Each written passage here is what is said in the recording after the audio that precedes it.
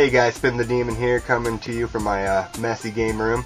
Got to clean it up, got a lot of new pickups that have not found a home yet. Some rearranging that I got to do. You guys know how that goes, I'm sure. You get some new games and your shelf can't handle it. So some other games get that shelf and then those games get a new... You know the process, I'm not going to go on and on.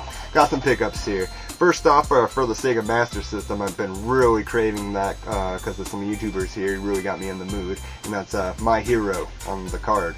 So that's really cool. Got these for a really good deal on the auction because they had beginning feedback. I got these off eBay. F1 Fighting Falcon is the next one. And this one was really cool because when I went to take it out to play it, there was a Super Tennis inside, not the sleeve. The sleeve was on My Hero. Super Tennis inside there and that they didn't know about or they threw in. I don't think they knew about it because it was kind of stuck together. So 3 games that made the deal even sweeter. It's just, that was I can't even remember how much I paid, but I think it was like $5 range shipped, so that's a great deal. Picked up for the girlfriend here, Spyborgs for the Wii. I didn't hear about this game. It's Capcom published. I like their stuff, and $4.44. After my 30% off, it was like, for 35% off, it was really next to nothing, and it looks really fun, so why not, right? Game I saw come in today, and when I wanted to play. This passed me by somehow, and I love Mario's, and then I kind of forgot about it, and I was like, I got both Mario Galaxies, and the new Super Mario Brothers, and the Anniversary, you know, I was like, man, those are some good games, but I'm feeling some Mario, I don't know what to play now, and then I see this Paper Mario, completely forgot about it. You can twist it from 2D to 3D, pretty cool. Excited.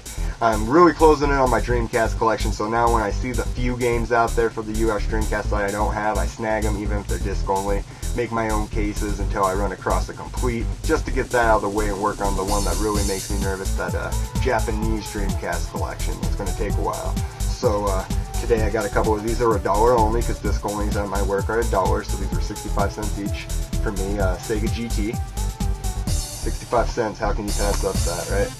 And Championship Surfer for 65 cents. I mean, great deals on the Dreamcast front. Got these 2 games out of the way, so that's really cool. Conquest of the Crystal Palace. I don't know anything about this game at all. I don't know if it's rare, common, whatever. I was alphabetizing the NES games and looking for a couple NES games for a friend. I brought my list and going through them real good, and I found this game for myself. It just caught my eye, and it started screaming my name. I had to have it. That's why it's here.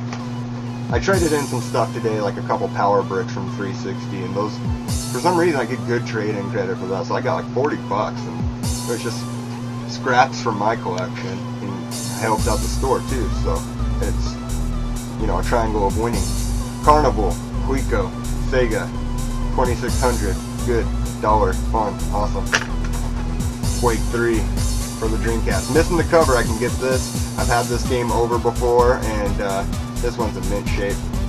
I love Quake 3. I love it with the keyboard and the mouse and everything, and now complete.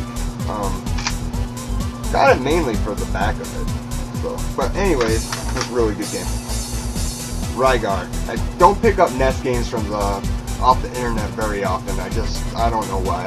NES games I always get off in the wild. And I've wanted to play this game. I've had the Rygar itch lately. I think that's how you pronounce it. I'm bad with pronunciations of video games. I'm always butchering publishers and stuff. Sorry about that. Anyways, I know the game's fun. Has some corrosion. Kind of bad shape. If I see this again, I'm going to pick it up. This is 5-screw.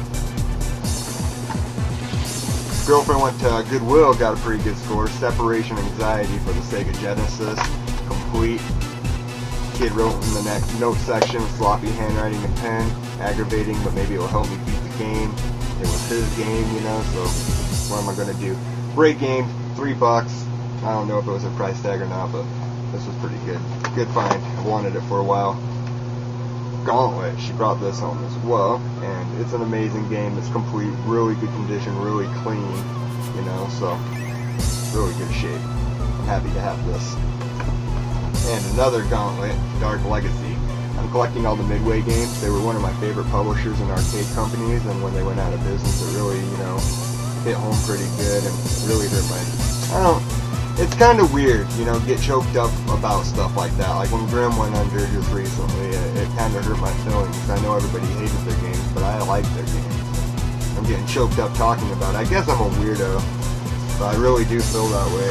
I don't just say that. I picked up a Super Empire Strikes Back for the Super Nintendo. I got this finally. I'm happy. Alright. Now, Retro Gamer Magazine, really cool guy, one MSX to go. I always tell you to can't recommend this channel enough because he's an awesome guy. I was reading one of the retro video game magazines he sent me, and there's great peace on Virgin in there. This is the only game I didn't have. I played it, beat it, had it when I was growing up. That was complete. These haven't been processed through yet, so they're gross, but they'll be good. I'm so happy to finally have this game. This was awesome. I don't get any discounts on new games, but it's pretty awesome. And this, we're going to open this up together.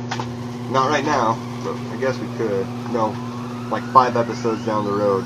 So that will be really cool. Look forward to that. And this was a game I saw today that just, I know it's not worth much. I picked it up for a good deal, $3.40 and 35% off. It's from the creators of Space Invaders. And the reason it just really caught my eye, 2-player co-op. I look at the back of it and the screenshots. My camera's not going to pick that up. I'll put some screenshots right there and right there. And see these 2 screenshots. It looks like Zombie Revenge, but with like plants and aliens, and it looks fun. Can't pass up a good time. I was playing, and I'm chatting with a really cool guy. It's Long Boys Post. Long Boys Post, I believe. I'm sorry if I got that wrong. We've been talking about NBA Jam, and recently over at the Goodwill, my girlfriend brought me home NBA Hoops.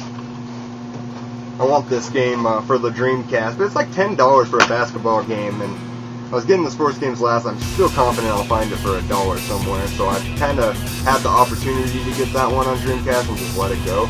But I'm sorry I did, because this is a really fun game. 3-on-3, Midway, awesome. It's like NBA on NBC on the Dreamcast by Midway, but better. It's a great game.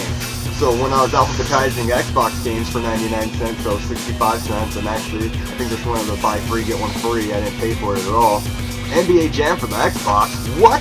I knew about the new one. I didn't know about this one. It's a claim, but I mean, I'm pretty happy about this one. I'm going to play some of this tonight. I hope it works on my 360, but if not, I got a couple black Xboxes, so it's cool. Another game for my Dreamcast. Starlancer. Got this. I thought I had it. It was Armada I had. I don't know how I got those 2 confused. Kept looking at my collection. I'm like, I have Starlancer. I couldn't find it though, so I'll buy it, and now I'll be like, hey, in my Dreamcast there's a copy of Starlancer. This was a weird game to find today at Goodwill. It's kind of rare. It's not like rare, but it's uncommon. It's Ben-Hur. This is a PAL game.